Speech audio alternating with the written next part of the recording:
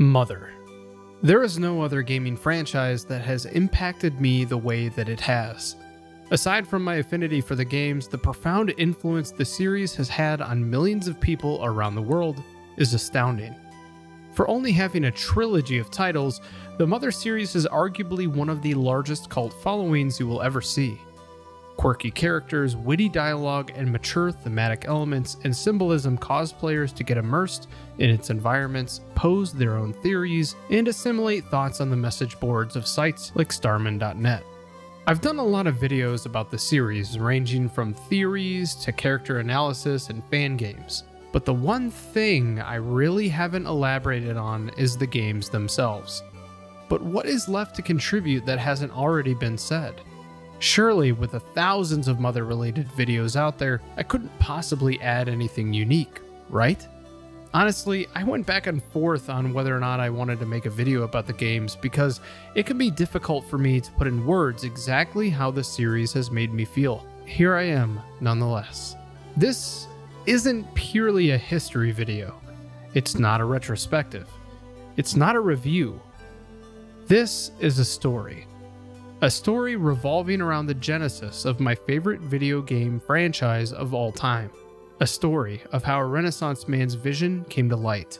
A story of how the most unique JRPG series impacted so many, including myself, on a deeply emotional level.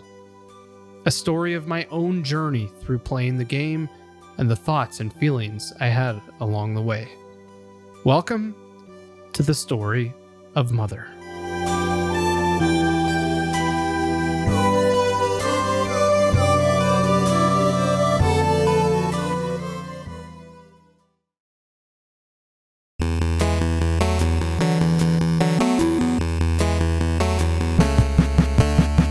For a game series as polarizing as Mother ended up being, it is no doubt that its very creator, Shigesato Itoi, would be just as much so.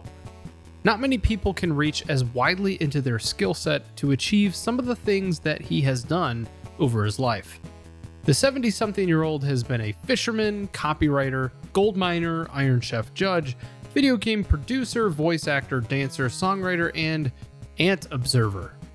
Yes, this is a real hobby and not just something poor kids like myself did at the end of their driveway in the 90s. He is quite possibly one of Japan's most interesting men as he continues to excel in everything that he does while spreading joy and happiness to those in his wake. Shigesato Itoi was born on November 10, 1948 in Maebashi, a small town in the Gunma prefecture of Japan. His parents divorced when he was very young, and he ended up being raised primarily by his grandmother. Early in his life, he was sort of a self-appointed hooligan, always acting as a punk, and he often confided in manga as some sort of a solace. As with many high school kids, his desires for the future varied quite a bit. At one point, he wanted to be a mangaka, which is basically somebody that draws manga, then an essayist, and even a hat maker, though I haven't even found confirmation of that one.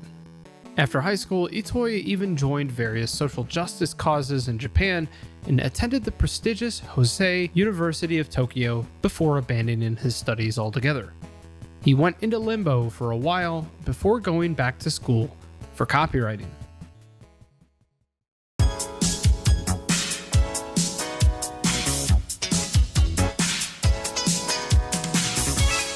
If you're as unfamiliar as I am with the art of copywriting, I'll catch you up. In the 1970s and 80s, one of the largest novelties in Japan existed in copywriting, or the subtext after a movie title. It's basically a slogan for a product or something of that nature. Itoi started out his copywriting journey by creating jingles and slogans for Japanese companies, channels, and rock bands, but he certainly didn't stop at that. One tidbit that I've always found intriguing about his past is his connection to Miyazaki and Studio Ghibli's early years. In fact, Itoi acted as a copywriter for many of Miyazaki's films, including Kiki's Delivery Service. Although copywriting is not nearly as prevalent today, there was a huge demand for it during those years. Aside from copywriting, Itoi also explored his more creative side by dabbling in short fiction. In 1981, he co-authored a collection of short stories titled Let's Meet in a Dream, with writer Haruki Murakami, one of Japan's most famous fictional authors. Murakami himself was amazed by Itoi's method of storytelling, in that it was equal parts unsettling and lighthearted. Itoi credited this brief period of being an author for the inspiration behind his work on the Mother series. "You want to make something memorable," he said. "You want to combine as many emotions as possible into one setting. Don't just make something dark for the simple fact to do so. Combine it with comedy or joy. Juxtapose sadness and hope. That is where people will draw to." Given the dominating cultural impact that video games had on the Japanese in the 80s, it was no surprise that Shigesato Itoi was an avid gamer himself. Despite the understandable lack of free time he had, he spent it playing many hours of the Famicom, the Dragon Warrior series in particular. He enjoyed that video games had started to go beyond basic task-oriented cartridges and were starting to focus more on story elements. It was all very fascinating to him at the time, and of course, he began to formulate ideas of how to create his own game. While playing the Dragon Warrior series and many others, Itoi often thought to himself, what changes would he make if he was in charge of the game's development? One of his great ideas was to create an RPG in a modern setting. RPGs in a medieval Europe setting are definitely flourishing these days, but I don't know anything about medieval Europe. This opinion is the main reason Itoi avoided RPGs for years. Sure, the gameplay and story was sensational, but in many ways it didn't connect to the player. It all felt sort of stale. He wanted something relatable. None of us are chiseled warriors wielding 3-foot swords against hordes of goblins, so why not create something that players can really empathize with? It got him thinking, what type of game would Steven Spielberg create if given the chance? It made his mind run wild. Over many months, Itoi drafted up some ideas for his own game, packed with many of the same traits his short stories had contained over the years. There was just one teensy-weensy problem. Despite Itoi's mountain full of ideas, he didn't have anyone to show them to. Itoi had tons of connections throughout Japan, but really nobody related to Nintendo or video games in general. However, everything changed one day when he appeared on television discussing the impact that video games had in his life. He spoke very highly of Mario and how it saved him, remembering how he suffered from terrible asthma unless he was sitting up, and how playing the platformer helped him get through a rough time. Apparently, the president of Nintendo himself was watching the clip on television and decided to get in contact with Itoi about an upcoming game the company was set to release. Finally, Shigesato Itoi had his big break. He was called to Nintendo as an expert of sorts to discuss Miho Nakayama's Heartbeat High School. Yeah, it's a game I haven't heard of either. Eagerly awaiting his moment, Itoi handed some copied pages of his idea to Shigeru Miyamoto during one of their meetings. Unfortunately for him, Itoi's adventurous idea didn't garner much of any kind of positive response from the Nintendo icon. Perhaps he felt it was one more celebrity trying to get their shot at creating a game, and Miyamoto didn't take kindly to the idea. It seemed Miyamoto hadn't realized how much time and effort I'd put into this, and he told me, "I know it's a lot of work, but how about starting over from the beginning and making it simpler?" I took his words in a good way, but other people seemed to think it was Miyamoto's way of telling me, please stop. Because of that, I became hesitant to talk with others about what I was doing. He swiftly put Itoi's notes away, mentioning he'd be in contact if anything came up. Itoi was absolutely crushed. In an interview, he mentioned that he was so devastated by Miyamoto's rejection that he actually cried on the way home. He knew his ideas were good, but it seemed that he was just too out of his element in the video games industry. Despite being called in as an expert in one breath, he wasn't being taken seriously in the next. What Itoi didn't know is that Miyamoto was actually intrigued by many of his ideas. What held him back from immediately greenlighting the project was the failure of past celebrity-endorsed video games, as well as doubt whether or not Itoi would remain invested throughout development. Weeks and months went by, until one day, Mr. Imanishi at Nintendo called him to let him know that his project was greenlighted. And bam, out of nowhere, Itoi's dream game became a reality.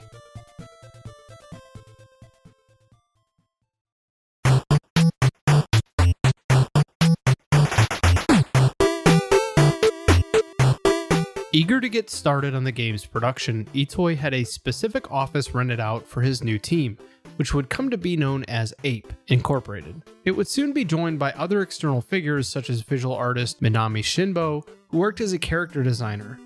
Itoi was also pretty serious about the soundtrack, and 2 composers were brought in.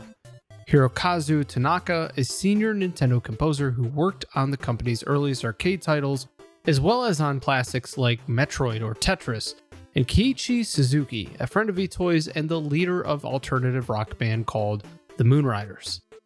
Itoi's goal for the development team was to seem less like a structured job and more like a club where like-minded individuals would gather and share ideas in hopes of making the most organic game they could. Nintendo did their best to accommodate Itoi's wishes, and ultimately this approach paid dividends in terms of the game's overall quality.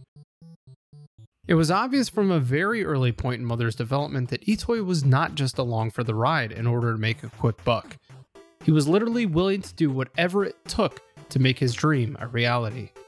Whether that was performing stereotypical grunt work or providing overarching ideas, Itoi-san proved himself to Nintendo and the entire development team. Itoi's vision for the game was essentially a culmination of everything that he knew. A modern-day setting, though certainly out of the ordinary for most RPGs of that time, was picked because of Itoi's limited knowledge of medieval environments and lore. Not only that, but he felt as though it would make the game more relatable. One of the aspects that Itoi wanted to convey in Mother was to essentially blur the lines between fantasy and reality, and by having the game take place in present day, it would allow the players to see themselves in the game. Mother was to take place in an interesting portrayal of the Western world. The main characters of the story were set to be ordinary people like you and I, and instead of enchanted staffs and swords, weapons and items for the game would be normal household items like frying pans and hamburgers. Because seriously, I mean, who doesn't love a hamburger? Itoi said of the modern setting, "So I thought if I'm going to make something, then a modern day story would be more than interesting. A story that takes place in the world as we see around us today, with kids of today talking with people of today, having all manner of adventures. Earlier I had gone to Chicago for a job. I fell in love with the houses and the streets I saw there, and I made great use of that experience for Mother." Itoi also wished to combine some elements of the supernatural in order to create some sort of strife for the characters to combat along the way, taking heavy amounts of inspiration from Stanley Kubrick's 2001 A Space Odyssey, one of Itoi's favorite films at the time. Thus the realization of modern-day people, animals, and objects becoming possessed by occult entities and attacking people of the Mother Universe at will. Things were starting to come together for the development team, but the game still didn't have a name. Part of the joy surrounding Itoi's mind and the reasons for him doing things is that literally everything he does has some sort of influence. Even if it wasn't directly related to the plot of the game, his wide array of life inspirations were present at every turn. The name Mother was picked as the game's title, partially due to that John Lennon song of the same name that made Itoi cry the first time he heard it. In addition to that, Itoi felt that the name Mother was very unique in the whole scheme of things because it was very unassuming and therefore relatable. There is no quest, fantasy, warrior, or any other token RPG phrase that could cause the purpose of the game to be misconstrued. Mother was a game that was supposed to be relatable to the person playing it and allowing them to become part of the experience. Another aspect of Mother's name that I personally found interesting was the existence of an absent father figure in the first 2 games in the series. According to Itoi, this paralleled his own childhood quite a bit because his father was away on work for long periods at a time, leaving his mother to do most of everything else. This is emulated not only in the title of the first 2 games, but Ninten and Ness's fathers only existing as distant voices on the phone, depositing money into your account to help you on your journey. There was also a Famitsu interview with Itoi in 1987 where he said the name of the game was in part derived from the term mothership, or the game's relationship with paranormal alien encounters. The backbone for Mother had been laid, while Itoi and the team at Ape began constructing the framework and character outlines as development for the game continued. As soon as you begin Mother, you are greeted with some explanatory text revolving around the game's genesis, In the early 1900s, a dark shadow covered a small country town known as Podunk in rural America. George and Maria, a young couple, mysteriously vanished, having been abducted by aliens. While in captivity, they raised a young alien named Geeg as if he were their own child. The only problem with this was that Geeg was not a child, and therefore George looked more upon him as a research subject, while Maria raised Geeg as a mother would to a son. About 2 years after he initially went missing, George returned with extensive knowledge of PSI, a psychic ability utilized by Geeg's secret alien race. He didn't discuss where he had been or what he had been doing, and unfortunately, Maria never returned. Distraught and angry of George's escape, the aliens order Geeg to reclaim the knowledge that George stole before the humans could use it against them. The premise is actually quite interesting because of how much assumed lore there has been pieced together by members of the Mother community. There's quite a bit of unconfirmed backstory on George and how he was an investigative journalist during the early 1900s, succumbing to abduction due to his incessant coverage of other supernatural events and abductions taking place in his town. Mother was set to take place in the 1980s, centered around one of the most unassuming characters, a 12-year-old boy named Ninten. Ninten is an ordinary boy with seemingly no special abilities of his own, but has a love for baseball and is the great-grandson of Maria and George. A mysterious alien race led by Geeg has started to possess people, animals, and objects in his town, and Ninten ventures off in hopes to solve the occult crisis himself. This is actually quite similar to most other RPGs, though the contrast of the time period makes Ninten's adventures seem all the more strange, creating a sort of satire of traditional RPG storylines. Like, imagine if as a 12-year-old boy your mother let you wander the earth to beat down zombies and possessed objects using a baseball bat. Ninten's name origins may seem quite obvious to you as a shortening of Nintendo, the company that produced the Mother games. This name was also commonly used as a placeholder for many other games created by Nintendo in the 80s and 90s, but for some reason the name ended up sticking in Mother.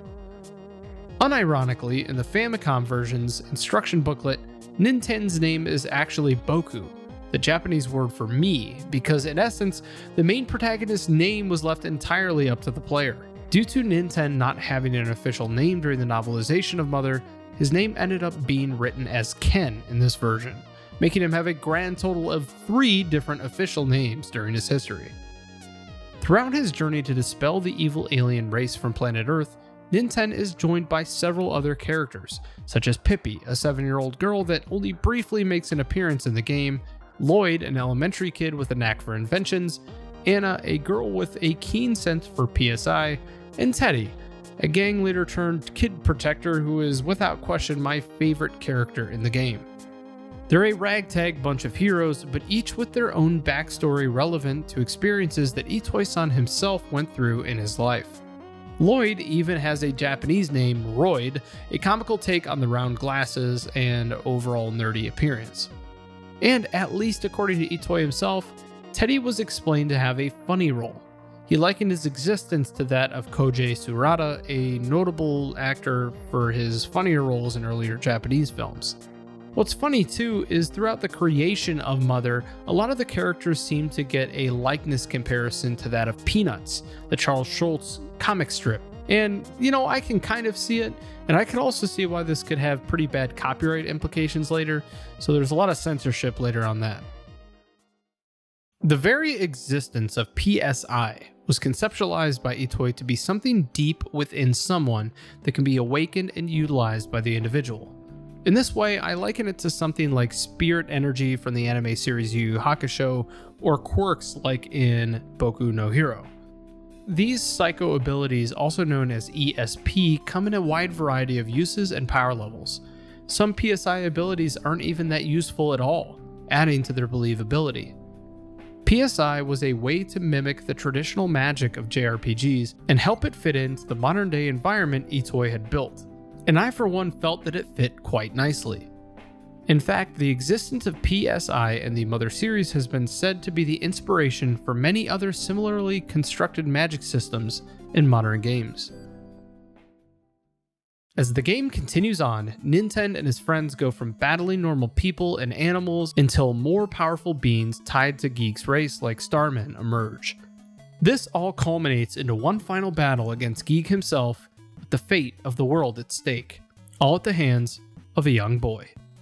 A traditional good and evil narrative juxtaposed against a setting that is relatable to each and every person playing through the game.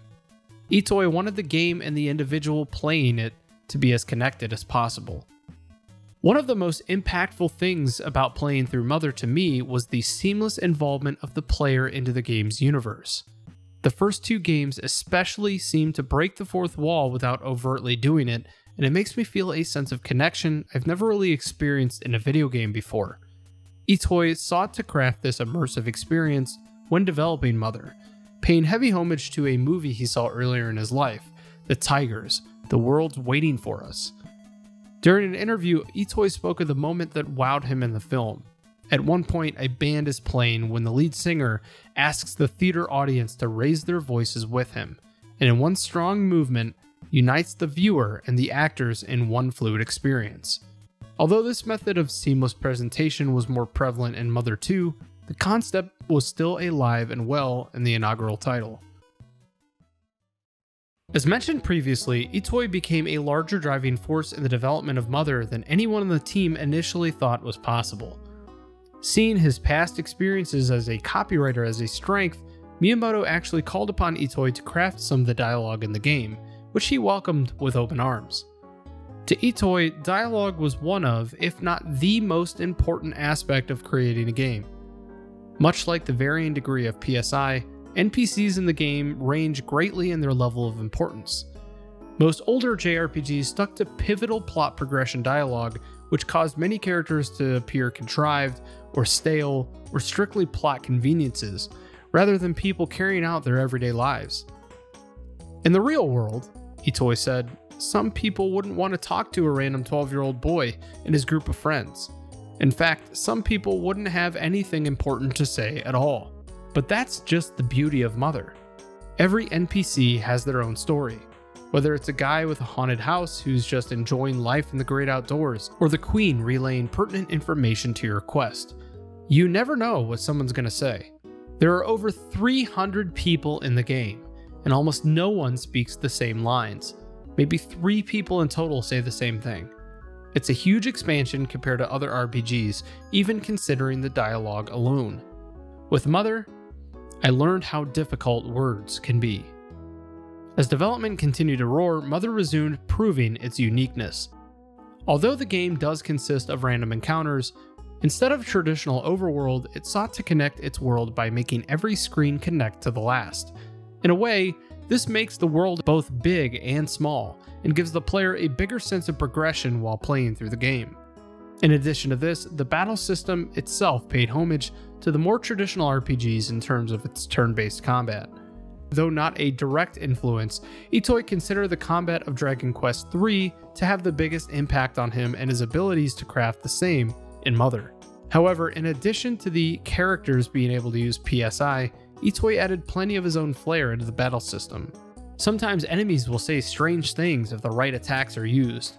Occasionally, Nintendo will suffer from asthma attacks, which can affect his performance in battle. Cool kids with asthma. Shake, shake, shake that medicine. The traditional burned or frozen status ailments are superseded by such things as blinded, puzzled, confused, and bound, just to name a few.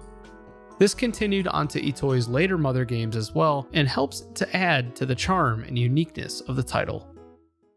Given Itoi's history with music, it was evident that he would end up wanting the most out of his game soundtrack. He asked his friend Keiichi Suzuki, co-founder of the Moonriders in Japan, for help in composing the game's soundtrack, since Suzuki's musical background would provide an excellent influence to the feel that Itoi was aiming for. In addition, Hirokazu Tanaka was hired by the team at Nintendo, but from the very beginning of his collaboration with Itoi, the game's creator felt that they weren't really communicating very well. Itoi said, "I didn't want the music to be your standard video game background music, you see." His technique was incredible, however, and in the course of composing demo after demo, he came to understand me, and we built a relationship of trust between us. Despite not working on video games in the past, Suzuki and Tanaka eventually clicked as well, but things were still slow at the beginning. The NES was only able to play 3 notes at a time, which Suzuki had noted greatly limited what he was able to produce. He couldn't create some of the sounds that he wanted. This caused some more complex tracks such as Pollyanna to be rewritten up to 5 times before a final version was settled on. The team was able to work through their problems and create something brilliant. If you have played Mother, you would know that firsthand the music ended up being anything but traditional. Mother's OST is part comical, part ambient, and even has a few unsettling tracks. The culmination of the soundtrack really explains anything that the team and Nintendo thought was possible on the console.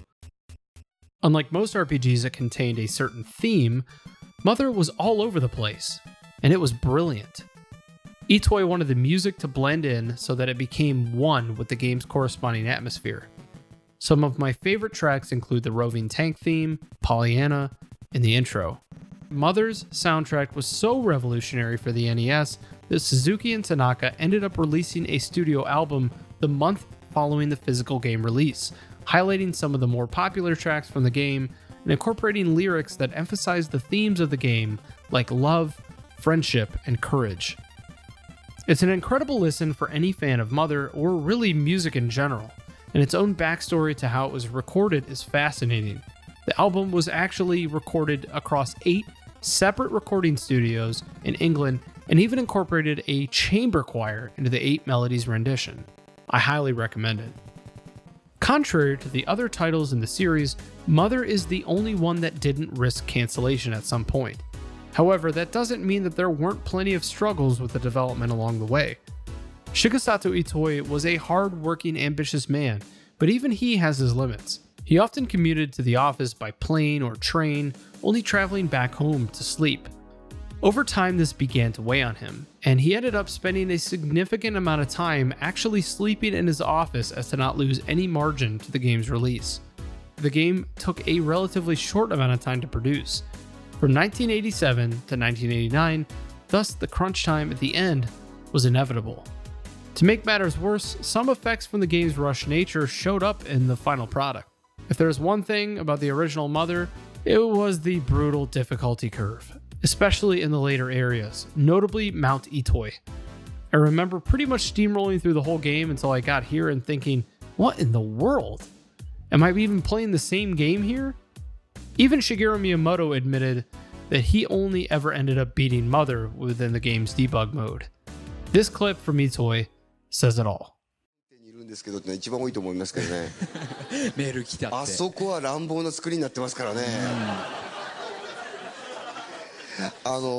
テスト調整のところでいいやっつって。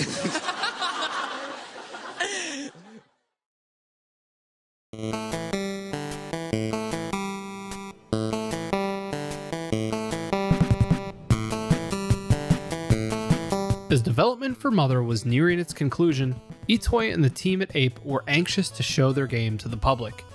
Many members of the team worked around the clock to ensure that the game was as best as it could possibly be, and after showing the mostly finished product to Miyamoto and the rest of the higher execs, the company felt that it was time for a reveal showcase.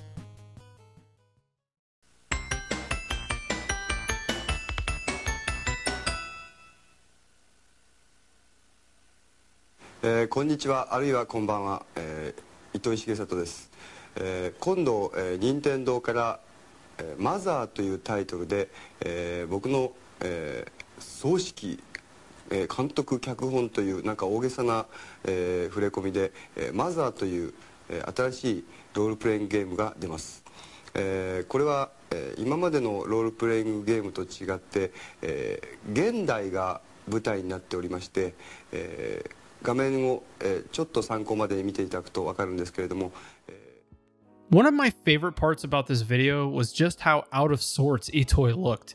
Granted, he had been in the spotlight in Japan for many years prior to Mother's development, but you can tell by his nervous demeanor and hesitant speaking that this press release certainly meant a lot to him. Much like the short stories he had collectively written with Murakami, this game showcased all of his innermost ideas and inspirations. Mother was essentially a part of him, a slice of his life. He wanted the world to know the refreshing take that he had on the medium, but was understandably nervous about how Japanese gamers would take to his out-of-the-box thinking.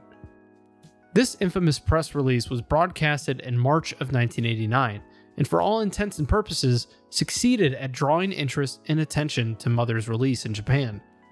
Pictures and mini footage for the game started littering Japanese publications and television commercials, and gamers all over the country were intrigued. There were also a few commercials produced for the game that in hindsight probably made people intrigued, confused, and disinterested all at the same time. Take this advertisement for example. Would that make people want to play the game? Itoi and Miyamoto both have admitted that the advertising for all three Mother games missed the mark. I found this extremely interesting given the prominent history Itoi had with the entertainment industry, but I find it endearing that he can laugh about it in the present day. Mother was released on the Famicom in Japan on July 27, 1989, to relative critical acclaim. The game sold almost 150,000 copies in its first week, and 400,000 copies total for 1989, making it the 6th best-selling game that year. Many players praised the game's unique approach to the fantasy RPG, and it became an instant cult classic amongst Japanese gamers. It even scored a 31 on Famitsu, certainly a respectable score for such an ambitious title by Itoi and the team at Ape. He was overjoyed with the instant success of his title and some of the positive things gamers had to say about it. Due to the success of the game in Japan, there were immediate calls to release it in North America, which the team was already in progress of doing. During the years following Mother's release, Nintendo was chugging along with a North American port of the game, entitled Earthbound. However, after the debut of the Super Famicom in 1990, there was some hesitancy on behalf of Nintendo to give this game a proper release in the West. Unfortunately, there was no concrete or specific answer as to why this occurred, but one thing is for certain. A lot of it appeared to fall on the release of the SNES. Nintendo simply didn't want to take the plunge into releasing a first-party title over 2 years after its initial game was released. There was also the common misconception on behalf of Japanese game developers and executives that Westerners were not interested in JRPGs. This was made evident due to only one Final Fantasy game being released on the NES and the existence of games like Mystic Quest on the SNES. Many at Nintendo looked at the North American gamers' fondness with video arcades as a strong hurdle to cross as well. Most of the popular games in the US were skill-based, and games that would have a definitive end. Games outside of this were not normally so well received. Even though Mother didn't initially get released, many people are unaware just how close the port was to completion. Issue 24 of Nintendo Power featured a small write-up about the game in 1991, which got many people interested. Other publications soon followed suit. There was even talk that the full translation was finished, just waiting for the green light from Nintendo. And that, unfortunately, never came.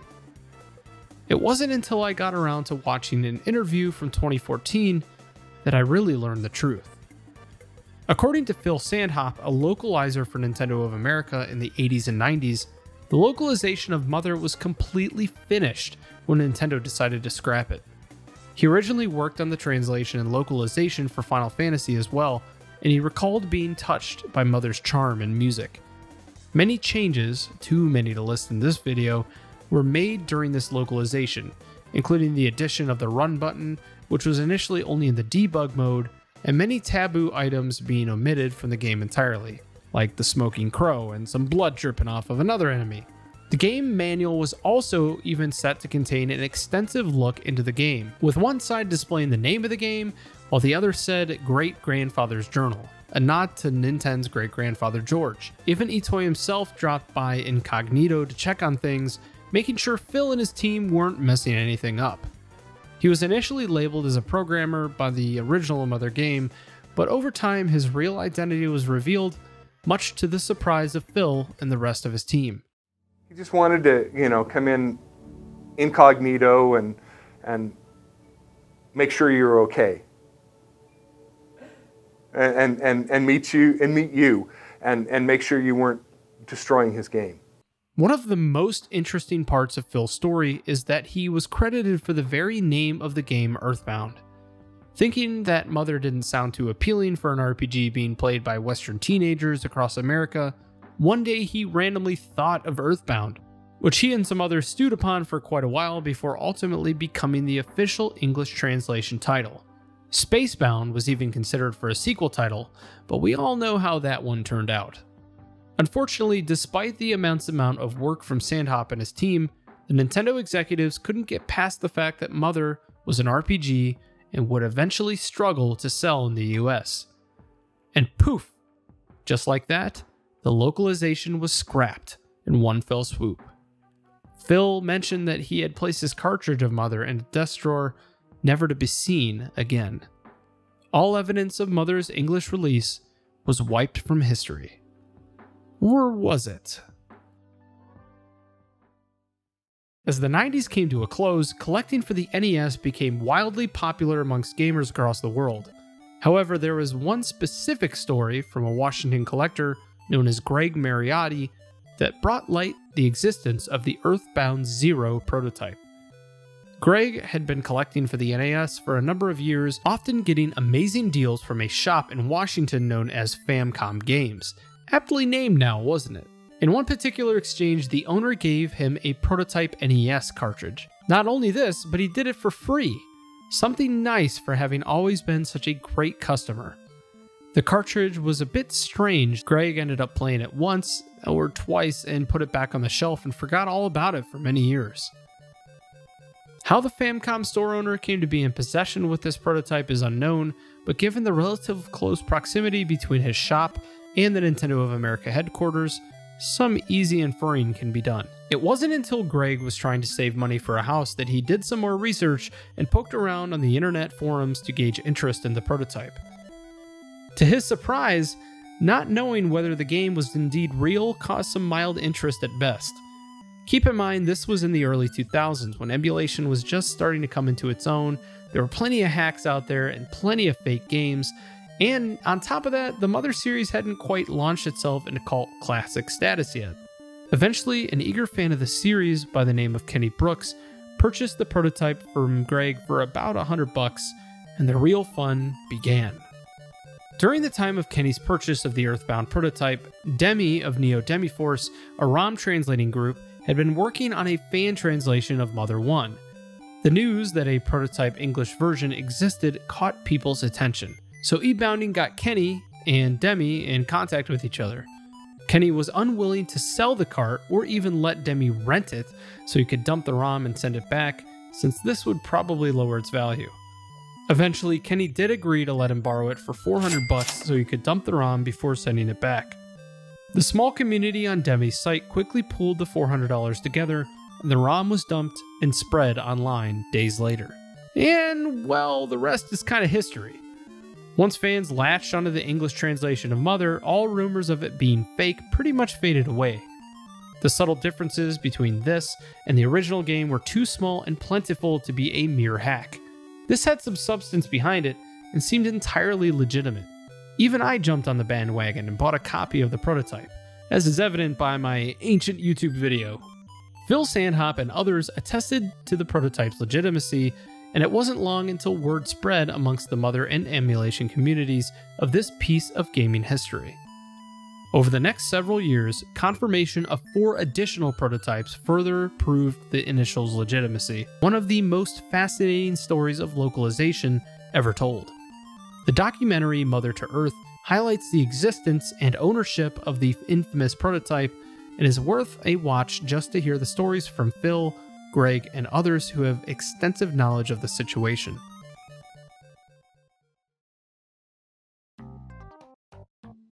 In order to help drive up interest for the upcoming release of Mother 3, Nintendo ported a combination cartridge of Mother 1 and 2 to the Game Boy Advance in 2003.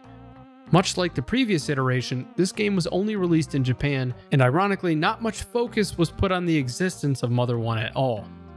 Most gamers who purchased the game were fixated on the inclusion of Mother 2, thus pushing Mother 1 to the side, as was typical of the two titles.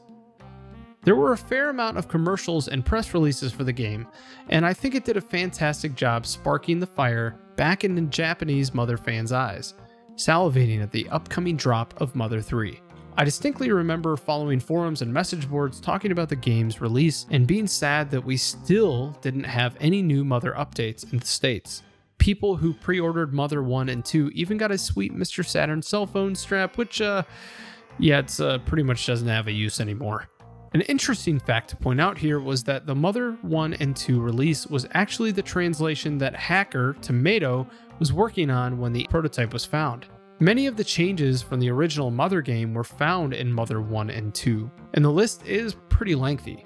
Ironically, both the Mother and Earthbound found in the Game Boy Advance version were reported from the English versions, which explains why the Earthbound Zero prototype mimicked the release so closely. This also confirmed that more copies of the prototype must have existed since the game was ported from English. Mother was back and better than ever, and Japanese gamers couldn't get enough. The years came and went, but Nintendo failed to port Mother to North America. Even after the series had blown up in popularity after the release of Mother 3 and Lucas appearing in Super Smash Bros. Brawl, there was still no movement. Between this and the lack of a Mother 3 localization, fans were understandably outraged. How is it that after 20 years of the inaugural title's release, there was still no headway to localizing the game? Well, that brings us to discussing one of the most beloved Nintendo executives of all time, and dear friend to Shigesato Itoi, Satoru Iwata. See, many people may not realize how important Iwata was to many of Nintendo's decisions in the 90s and 2000s. He was what saved Mother 2 from cancellation. He almost single-handedly brought Pokemon to the West. Behind Miyamoto, Iwata is arguably Nintendo's most recognized icon. One of the very last things Iwata did when at Nintendo was to commit to bringing Mother 1 to the Wii U Virtual Console, in English. Known as Earthbound Beginnings, Iwata brought Itoi's dream to a reality, and after 25 long and grueling years, Western gamers were able to play Mother in an official capacity. 25 years. To make it even more fitting, the announcement came out of nowhere during the 2015 Nintendo World Championships, leaving many a mix of excited and dumbfounded. Yeah, so please watch your sense.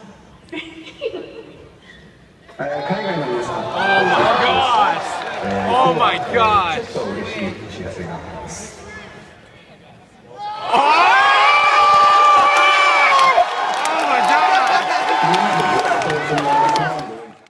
Not long after Nintendo's decision to port Mother to the Wii U, Satoru Iwata passed away, leaving a lasting legacy that would touch many Nintendo fans' hearts for years after his death.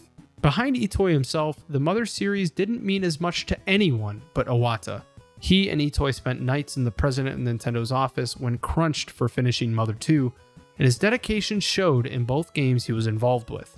Earthbound Beginnings is a fantastic port of the original Mother title, and it plays strikingly similar to Earthbound Zero's prototype and is, in my opinion, the best legitimate way to play the game.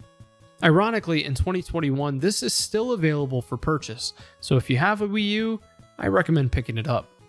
Sure, there are still less than legitimate ways to play Mother if you can't read Japanese or own a Wii U. The Mother 25th Anniversary Edition is the definitive way to play the original Mother title, if you ask me. It takes everything I loved about the original game and adjusts some irritating items such as BattleTech speed, difficulty, and preserving Tomato's translation and many of the other Earthbound Zero localization aspects. It even has reimaginings for the enemy sprites and plenty of other items to make the experience one you won't soon forget. I'll be sure to leave a link to the ROM hack below if you're interested in checking it out.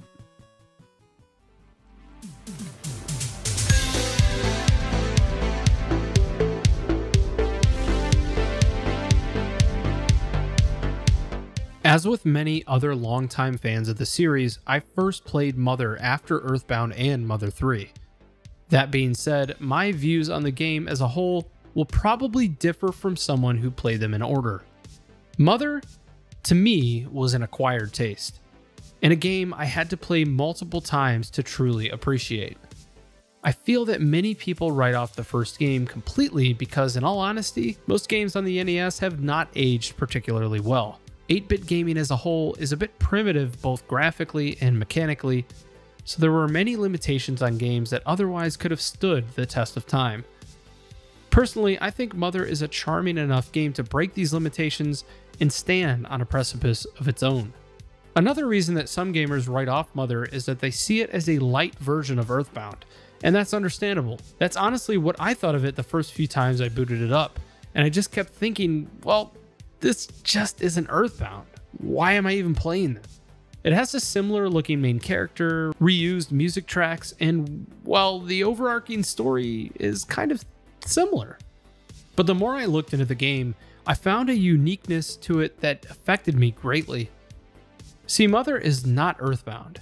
Mother, in some ways, is drier and darker than its successor. It's much more difficult. The enemies all seem directly tied to the main conflict. I felt more alone during my Mother playthrough. It really does strike me as one of the finest games on the NES. As previously mentioned, the music in Mother is exceptional, especially for an NES game. It can easily get overshadowed by the other two games in the series, but the atmosphere that some of those music tracks create get me lost in those 8-bit sprites. Despite the limitations in chord progression and instrumentation, it's amazing to me what can be done in a 90-second song. Many of the tracks are not overly complex, thus crafting a simple tranquility when traversing through towns and stores. The battle themes can shape the proper mood and give the player a rise in their anxiety. The suspense can be killer. The music of Mother says so much in so few notes. In contrast to Earthbound and Mother 3, the themes work more as a complement to the game than being standout tracks of their own. I love it. Oh, and don't even get me started on that absolute banger of a track, Roving Tank. How in the world is that song even coming from an NES sound chip? The characters in Mother are all incredibly relatable in some fashion or another. Considering Ninten is literally known as Boku in the Famicom instruction manual, it was Itoi's overall vision to create that seamless production and put you into the game. Throughout the game, Ninten stays mostly speechless, other than a few yes and no responses. This allows for players' own thoughts and feelings to be placed into the foreground, and believe me, I had a lot of them when playing this game. Lloyd reminded me a lot of myself for his brainy tendencies and shyness. In this way, I found him much different than Jeff Andonuts in Earthbound because he drives a freaking tank. Okay, yeah, that was awesome too, but his actions and mannerisms just related so much to my own that it was scary. Anna was the crush that Ninten needed, and although they were only 12 years old, throughout the incredibly scary moments they faced when together, the relationship blossomed into something way more mature than it deserved to be. But without a doubt, my favorite character in the entire game was Teddy. To me, there was something about watching a macho man gang leader get roped into following a bunch of little kids around, and how much he grew as a character throughout playing Mother. Even Geek, the main antagonist of the game, showed an incredible amount of depth in the tiny bit of screen time that he was shown. He even mentions during the final battle how he didn't want to harm Ninten and his friends out of respect for Maria, which showed his humanity and discernment from right and wrong. But it was his responsibility as a prominent figure in the alien race trying to destroy the Earth. To me, the characters in Mother were so incredibly fleshed out and unique compared to any other game on the NES or Famicom. Even the NPCs that would seemingly have no purpose each had their own thoughts, their own objectives, and they assuredly made no sense at all sometimes. This was a true testament to the skill of Itoi and his team's writing. Despite my affinity for Mother as a whole, there is no question that it has not held up that well over the years. Even the ports of Earthbound 0 and Beginnings, as well as the 25th Anniversary Edition, fail to really subtract the years showing in Mother's early framework. The understandable limitations the Famicom and NES had during the early days of gaming were unavoidable and caused some parts of Mother to appear bare bones or clunky. This was a large reason as to why Earthbound and Mother have so many similarities. Itoi's plan for his first video game was so grandiose that in some ways it was physically not possible to happen on the Famicom. The battles were slow, the environments and details can come off as bland, but there's no doubt in my mind that the overall message of the game stays consistent. In my opinion, Mother is a story about love. The title really says it all. The way Maria could love Geek and have him reciprocate back, despite being a supernatural being supposedly without feeling. The way Ninten's family loves him and supports him throughout his journey. The way Anna and the others love Ninten, willing to sacrifice life and limb to protect their friend. Everywhere you look in Mother, there is some sort of connection to the love of the characters in the game. From the beginning dialogue between Ninten and his family, to the ending boss battles lullabies, love exists in every nook and cranny in Mother. And as long as we're getting philosophical here, the game itself evokes those same emotions of love and compassion in me. Even today, as I booted up the game to write the final part of this video, seeing the title screen with Mother emblazoned on it, against the subtle music of Mother Earth, I can't help but tear up. Even though this wasn't the game in the series that changed my life, there is something magical about watching that spinning Earth, knowing that I am just a speck on it. Just like Ninten, a seemingly unimportant boy who the weight and responsibility of the world was placed on. It helps me to know that anyone can do something special. Anyone can experience friendship. Anyone can experience love. Anyone can go on an adventure of their own.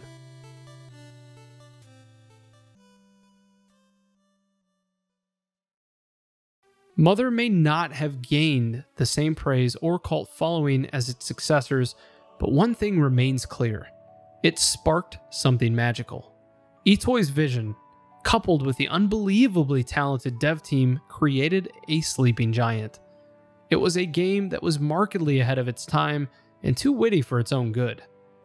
Despite the initial lack of a Western release, Mother did something that no other game had done up to that point.